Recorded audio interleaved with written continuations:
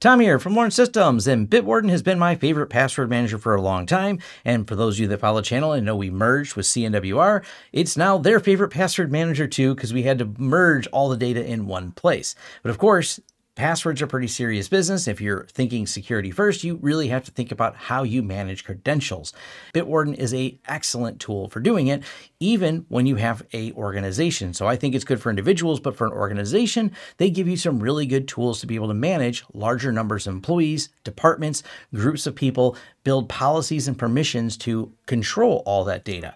And I want to talk about that because this was a little bit of confusion. I realized when people who are less familiar with Bitwarden start using it, they go, hey, what's a folder? What's a collection? And I want to go over some of that and talk about the tools that you can use as a business to delegate all these permissions across your organization. The Bitwarden documentation I think is really good, but I did a couple graphics here to try to hopefully enlighten you a little bit of how this works and how the structure is tiered between the organization and the individuals that join that organization. The links to documentation you'll find down below if you're interested in self-hosting Bitwarden. That's also a video I did recently that's linked down below as well. So let's jump into the tutorial and kind of cover the differences between the org and the user and how those different vaults are maintained and how we set the permissions. And we'll also go a little bit hands-on with this and cover exactly how to do it in practice. I'll show you some of the internal screens so you don't even have to sign up for a free Bitwarden account, which you can, to try this out and set it up. Also of note, this is not sponsored or affiliated at all with Bitwarden other than my bias towards liking them. They didn't pay me to say nice things. Matter of fact, I pay for my enterprise level licenses that we buy at CNWR for the use of Bitwarden. So there's my biases. Just make sure they're disclosed that I'm a big fan of Bitwarden, but I'm not endorsed or paid by them. But maybe I should pick them up as a sponsor because I do know they sponsor YouTube channels. So hey, Bitwarden, you got my number, you got my email. All right, let's jump into this. Now, the way Bitwarden organizes things is you start with, as a user signing up, your own personal vault. This vault is your vault. It is not shared with anyone else, and it can't be shared with anyone else unless you give them your password, which that would be a horrible idea.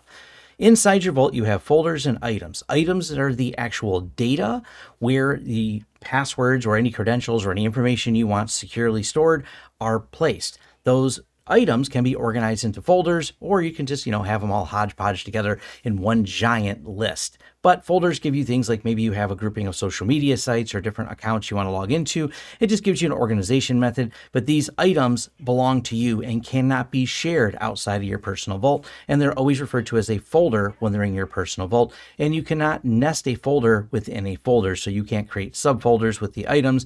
It's a folder and any number of items underneath that folder. When you join an organization, it is a separate vault altogether. So you have this personal vault right here that remains your personal vault. But when you join an organization, the personal vault stays where it is and the organization has no access to it, but you can migrate an item to a collection. Collections work extremely similar to folders, but collections can be shared with others in the organization based on rules. So the items belong always to a collection. You have a default collection when you first build an organization, and the default collection is just where everything lands.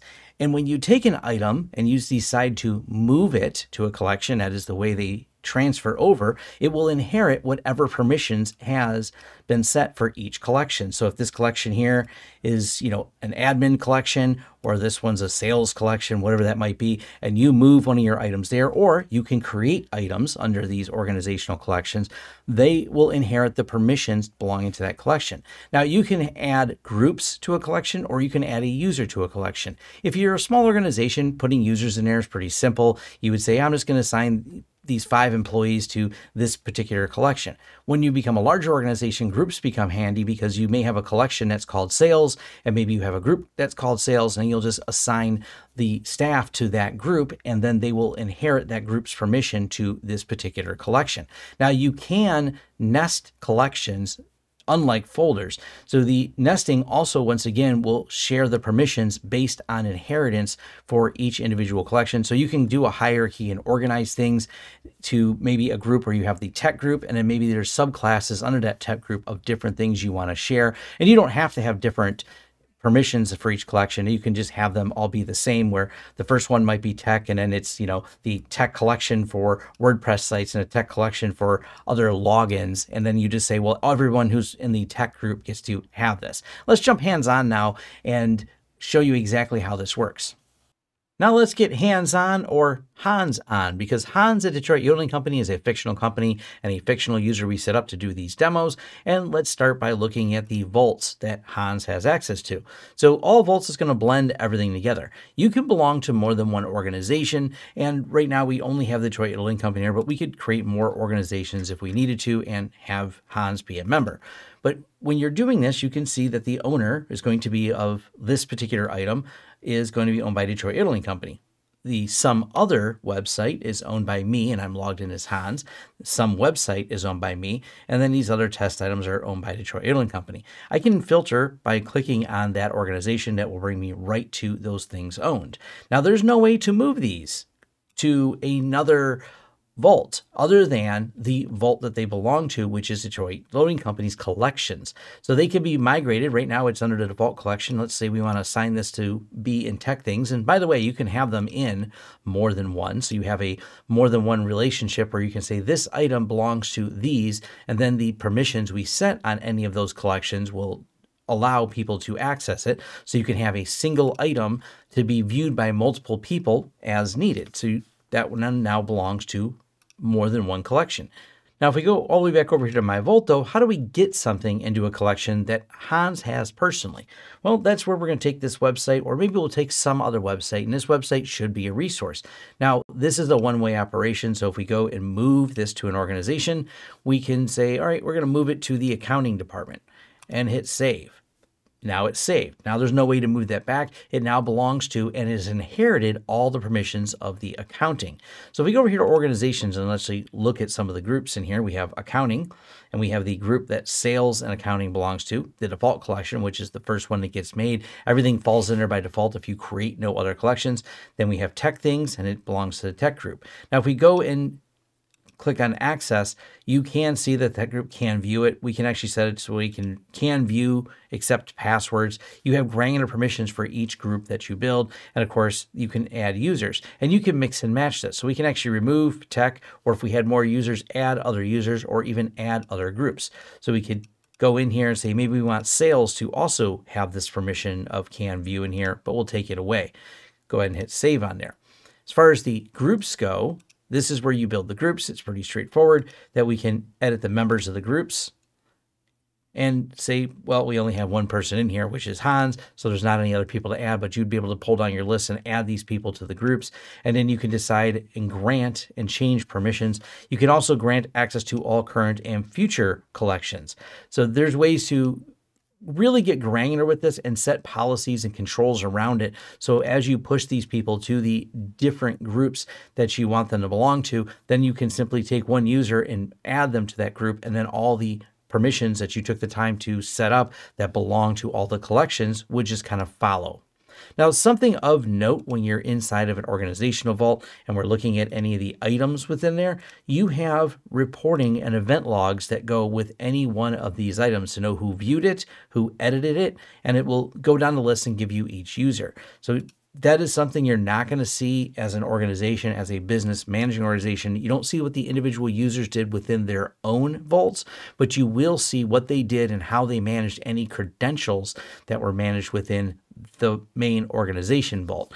And this can also be looked at in group right here under the event log itself. You can go through here and see all the different changes that were made. This is the way that you keep all your credentials in an organization that you need shared among the users, and keep an eye on what's been viewed, what's been looked at on there. And of course, you can export these logs and parse them out in different ways as you see fit. Now, something worth noting that I'm not going to get too deep into because this is in the documentation and well documented within Bitwarden is the policies setting for an organization. When you set up an organization, you can force certain policies, make sure no one belongs to the organization without a two-step login, master password complexity requirements, force master password, reset members' passwords, password generator, single sign-on, etc., and including removing an individual's vault. This may be something you want to do where you force everyone to keep everything within the organization's vault and not have their vault. This comes down to your personal preferences of how you want to do this.